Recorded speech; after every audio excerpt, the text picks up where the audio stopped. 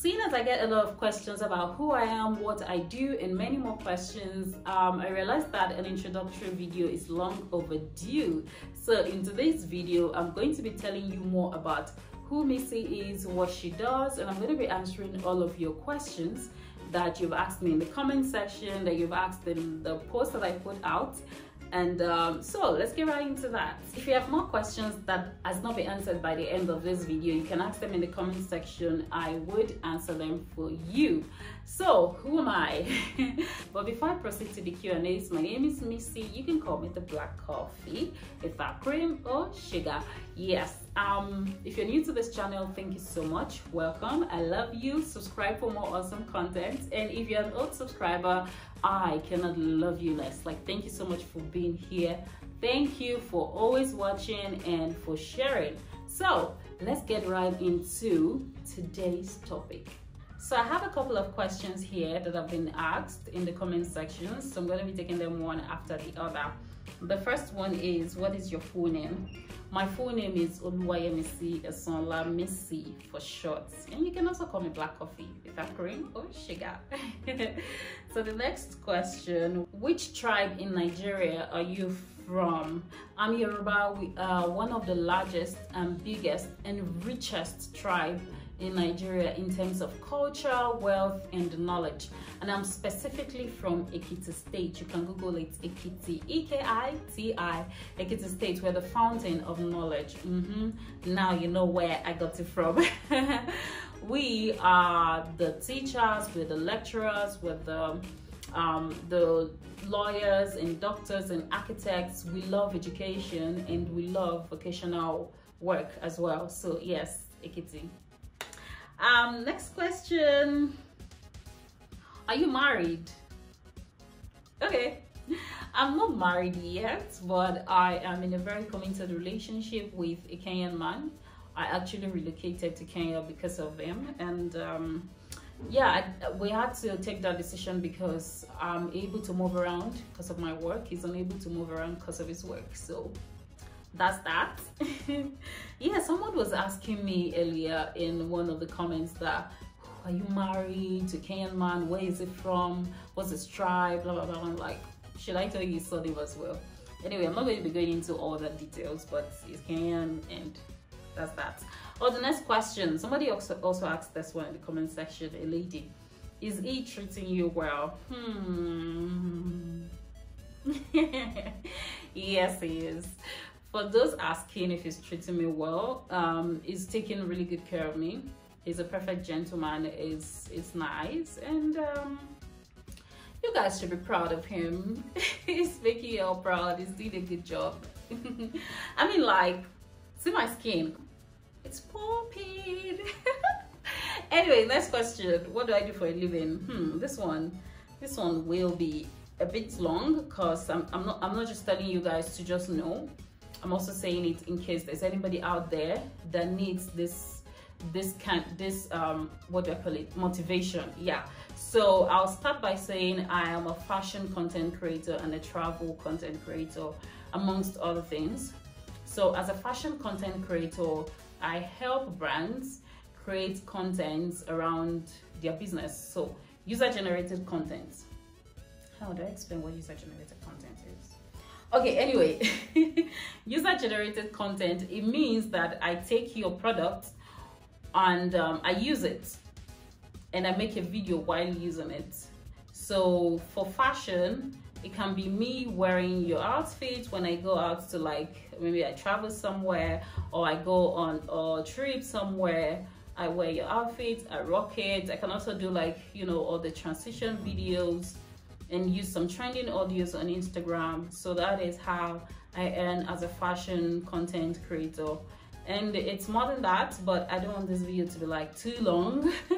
And the next one is travel content creator. So as a travel content creator, it's almost like the same thing, creating content for brands, but I have to go to where your place is. Maybe your event center, maybe you're a travel and tour company and you want to.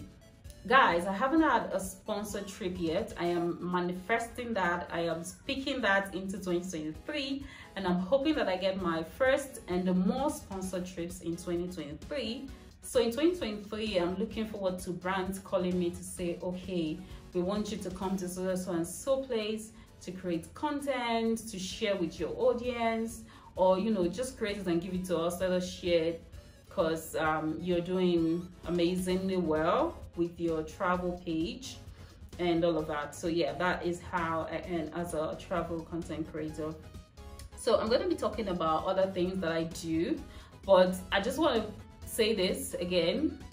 I have 2 pages on Instagram. The first one is I Am Black Coffee, which is where I do the fashion and travel content, where I can create like 10 ways to style one outfit. If you're selling a fashion piece and you want me to create those type of contents, yes, I do that. And I have another page where I teach businesses how to grow, how to be visible, how to make money on Instagram, on social media. So that's what the other page is about. It's called Voice of Marketing. And in Voice of Marketing, I'm focusing mainly on teaching people how to do video contents, because video content is the future. Like, video content is the in thing. If you're not creating video content and you're trying to sell on social media, like, you're wasting time. You need to be putting those videos out there. There are so many different types of videos you can create for your business to make money, to convince people, to attract people, to retain them, to, you know, let's not get into all that. But yeah, so I remember when I was in Ghana in 2020, it was my second time relocating to Ghana. The first time I went was in 2018. I couldn't get a job. I was frustrated, so I went back to Nigeria. So in 2020, the same thing almost happened, except for God, and except for the fact that, you know, there was lockdown. After like 3 weeks I had arrived, lockdown started, COVID, and so I was unable to return. Even though I got tired, I got frustrated, I couldn't return. So I had to start thinking, what can I do to earn money from home? How can I make money? Because I am the ambassador for making money from home. I love when you can just be in the comfort of your home and do like so many things and you make money from it. So I started researching this thing and I stumbled on a lot of things.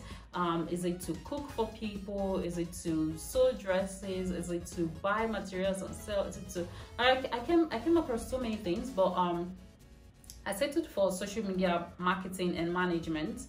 And that has helped me. That has really helped me in the last 3 years to get my footing, to you know, start somewhere, to grow from there, to make something of myself. And I'm putting it out to you out there. If you're there, you're watching this and you're in like the same situation, you can send me a DM on Instagram. I'm going to teach you what I know on how to make money from home. Okay, so right now I'm going to talk about like other skills that I have and other ways that I earn. So I also earn from, you know, like I said, I was looking for things to do. So social media management and marketing led me to learning so many soft skills, like so many. I can do so many things from A to Z. Like, I would just sit on my own and do, is it the editing, the shooting, the what? I do everything. I can do everything. So other ways that I earn is graphic designing for businesses, brand strategies for businesses. I love brand strategies for businesses. You know why? Because like I said, I can do all of these things, and I don't want to spend, like right now I'm moving from social media management, so I don't want to be spending 30 days on somebody's page helping them do everything from A to Z, and the money is not even close to what I'm supposed to be earning. Like my colleagues in the UK, in the US that do the same thing, they're earning nothing less than $1,000 a month. But in Africa, Nigeria, Ghana, for especially, people pay so low for this thing. So I'm like, okay, I'm moving on from that. But what was I saying? I'm moving on from that. But right now, it helped me learn how to do graphics, how to do video marketing, content strategy. So with content strategy, I work on like what your brand needs, what kind of content we're supposed to put out there. I help you work on those contents. I help you with your captions. I help you with your hashtag research, but I don't help you with the posting. You do the posting by yourself. So it's in the form of like a calendar. It's there for 1 full month. So you just go on Monday, what am I supposed to post? I already put it there for you. You just post it, you copy your caption, you write, you whatever. That is what I am focusing on for voice of marketing in 2022, and also training people on how to do video marketing better, because I can't do it for everybody. So I am going to be training more businesses on how to do that for their business, and I think that's what 2023 is going to be all about, and other things that God has planned for 2023. So I think I have spoken enough about what I do, and I took my time on that, not because I want to talk about, oh, I'm doing this. No, because I want to inspire somebody out there. There is so much that you can do. I wrote something down. I think, oh, I don't know if it's here.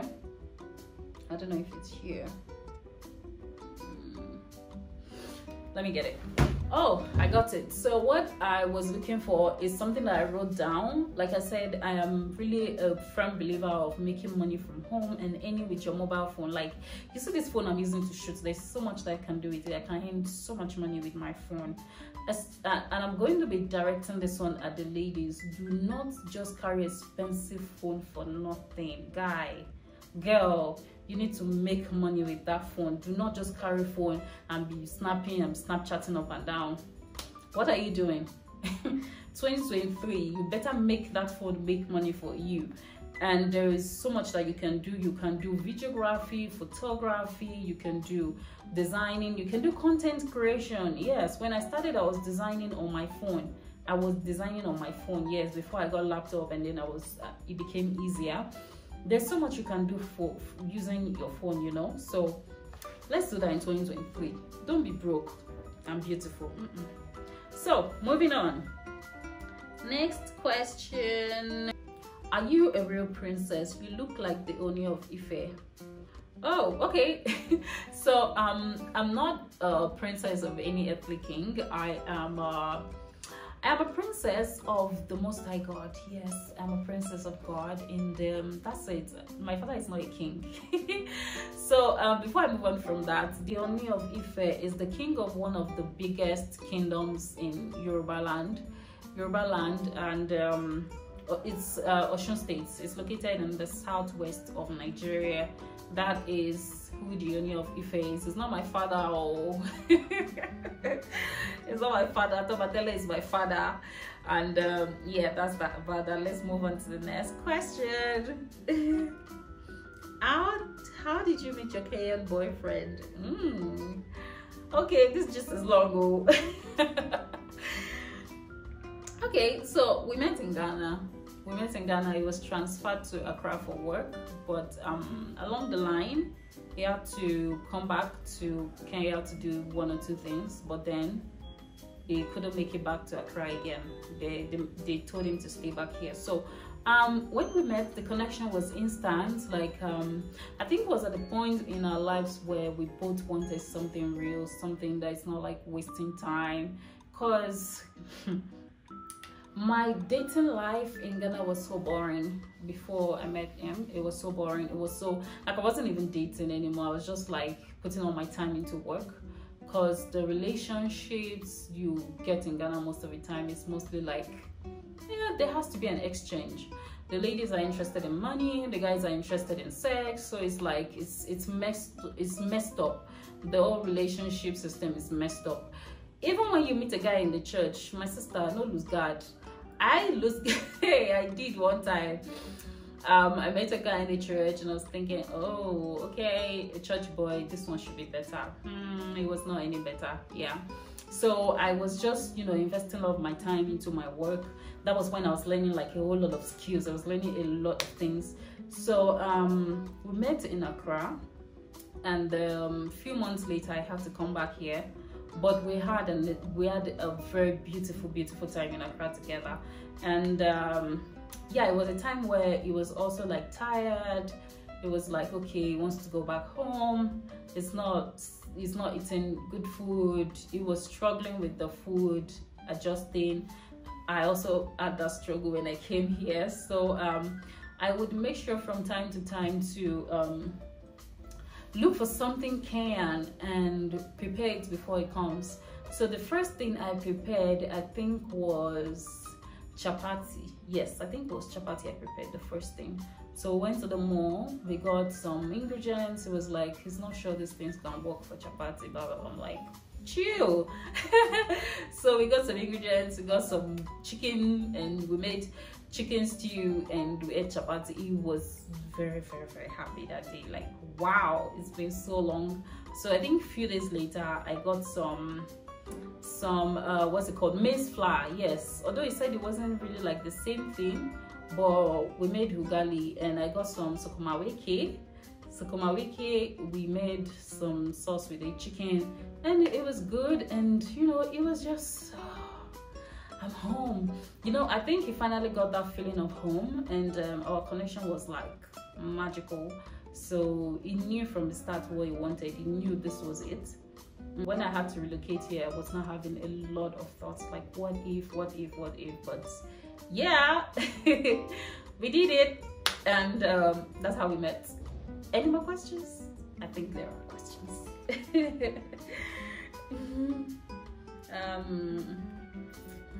Okay, would you take Kenya as your home? Yes, I would, and I have. Is that even a question? Let's move on. Somebody said, wait, I'll be seeing some cute Nikens. Okay, Nikens means Kenyan Nigerian babies. Oh, good. I can't even laugh. When I saw this, I was like, huh? What's Nikens? But then he explained that Kenyan Nigerian babies. So, the Nikens will be here in no time, guys. Don't worry. Once you bring yams and you bring cows to my father's house in Ekiti State, you have your Nikens. And that is all the questions that I have gotten so far. Yeah, so I think the episode has to end here. If you have more questions, please ask in the comment sections. If you have any opinions, feedbacks from like the old video, the old content, just, you know, drop them in the comment section. And somebody also said that he has not seen a lot of Kenyans marrying or dating Nigerians. What are your thoughts about that? Is that true? Because I don't know, I feel like, anyway, we are far from each other. Kenya is really far from Nigeria, Ghana. I had to travel 10 hours to get here from Ghana. So yeah, it's a long way down here. So I guess maybe that's why. But have you seen like Nigerians getting married to Kenyans or dating each other? Let me know. All right, guys, thank you so much for watching. I appreciate you guys. If you're new to my channel, make sure to subscribe and stay tuned for more content coming your way. In January, I will be doing more videos with more Kenyan content creators. We'll be going out to the streets. We'll be doing so many things together, so stay tuned for that. And if you're a content creator in Kenya and you want to do some collabs together, send me a DM on Instagram or drop a comment. Let's work together and do something nice for Africa. Okay, guys, bye. Love you.